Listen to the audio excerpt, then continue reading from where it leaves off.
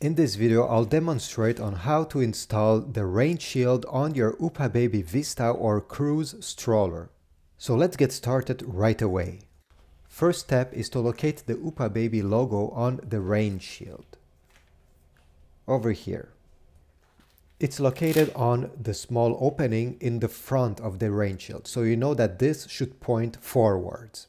Before putting it on the stroller, you need to extend the canopy, since the rain shield will go over it. And then all you have to do is to start covering the canopy first, like this. You better put the brake on the stroller, it will be easier.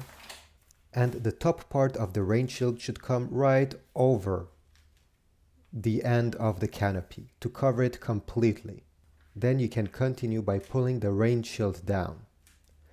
To give you an idea, you see there is a line here, a black line. It should come right on the edge of the canopy. This way you know that you extended it enough.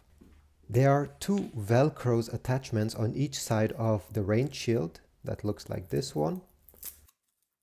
You need to attach them on the frame of the seat where the footrest is. Do not attach it on the frame of the stroller. So take it like this and simply wrap it around where the footrest of the seat is.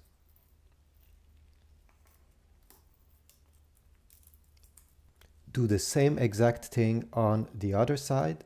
And if it's a bit hard for you to have access to the footrest, simply change the position like this and attach it. You'll then be able to move it back to the desired position after you attach the rain shield.